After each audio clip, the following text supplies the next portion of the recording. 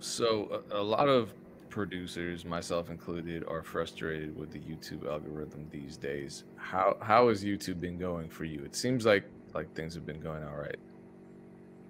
The YouTube algorithm, to be honest, like I've been kind of slacking on YouTube just because like I've been out here like doing other stuff, like, and I need to get back on. Like I'll get back on and then I'll slack for a little bit and then get back on.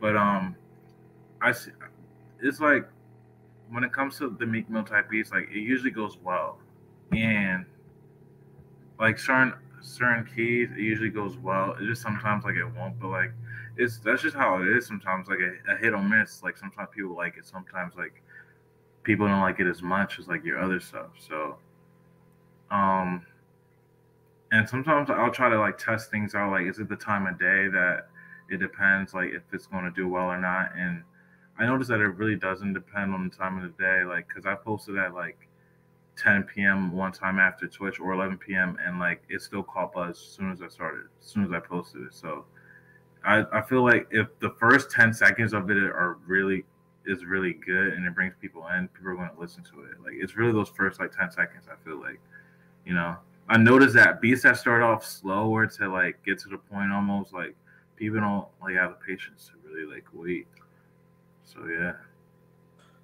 Yeah, so what have you changed in order to capture people's attention right away? What have you changed about your production process? Well, I know like for me, like I like starting my beats off with like a crash. Like I just feel like that catches your attention. So like that I do that. And another thing I noticed too is when it comes to even getting clicks, like the beats that I feel like got not even I feel like the beats I've seen that got the most views on like the um the thumbnail is like full.